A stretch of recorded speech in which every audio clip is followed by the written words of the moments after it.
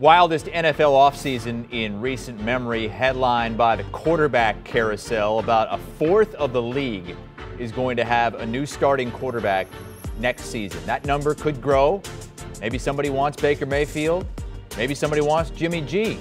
I know Baker Mayfield wants out of Cleveland. Jimmy G might be still holding out hope to be the 49ers starter instead of Trey Lance.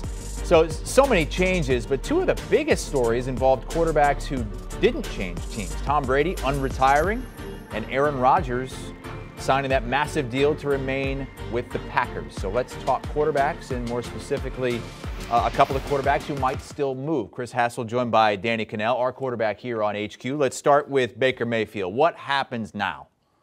He's in a tough spot, right? He tried to play hardball with the Browns, figuring maybe it'd be the best opportunity for him, and they played hardball right back. So we're going to go out and get Deshaun Watson, have a very clear upgrade at the position. And now, while this negotiation has taken place, meanwhile, the dominoes have fallen really fast. I mean, a game of musical chairs, which was one of my favorites, Chris, as a young kid. When you run around the circles and then you got to get in a seat. Like, Baker Mayfield is the quarterback without a seat right now, is what it feels like. Now, there's an easy connection, I think, with the Seattle Seahawks. I think that team makes the most sense. But is his contract and what are the Browns asking for him might prohibit that from happening. So if you're Baker Mayfield, I actually don't think the worst case situation for him is to wait and just see if you get cut. And then you can pick where you want to go. You could structure a contract that might give you more of an opportunity.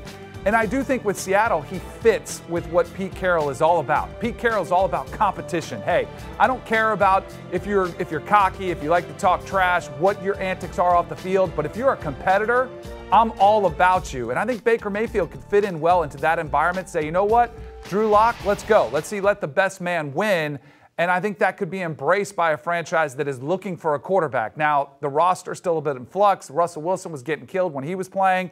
That could be an issue, but I feel like that's probably the franchise that makes the most sense, where if you said, where do you think Baker Mayfield's going to end up, I would go there. Do you want a sports network that delivers everything that matters about the game? The highlights, the picks, the instant analysis, no yelling, no fake debates, no politics. Hit the subscribe button and never miss a moment.